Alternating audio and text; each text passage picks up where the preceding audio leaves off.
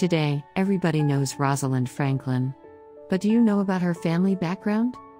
Rosalind Elsie Franklin was born on July 25, 1920 in Notting Hill, in London. She was born into an influential British Jewish family. Her father was a wealthy merchant banker who also teaches electricity, magnetism at Working Men's College, one of the oldest adult education institutes in the United Kingdom. Her mother was Muriel Frances Whaley. Rosalind Franklin was the second child in a family of 5 children.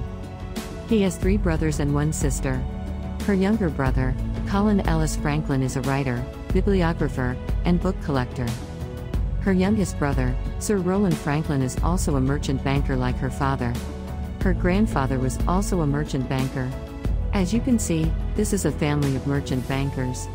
Her father's uncle, Herbert Samuel, was the Home Secretary of the United Kingdom. The Home Secretary is a senior minister of the Crown under the government of the United Kingdom.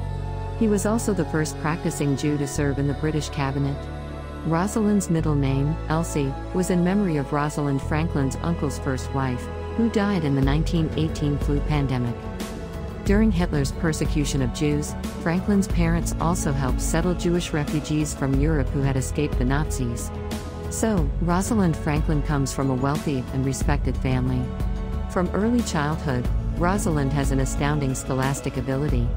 At the age of 6, Rosalind went to Norland Place School, a private day school in West London.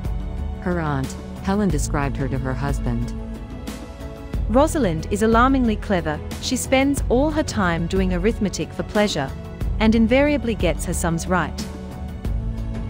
At age 9, she entered a boarding school in Sussex. The school was near the seaside, and the family wanted a suitable environment for her delicate health. She was 11 when she went to St. Paul's Girls' School in Hammersmith, West London, one of the few girls' schools in London that taught physics and chemistry.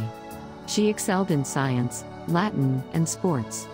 She also learned German and became fluent in French, a language she would later find useful. She topped her classes and won many annual awards.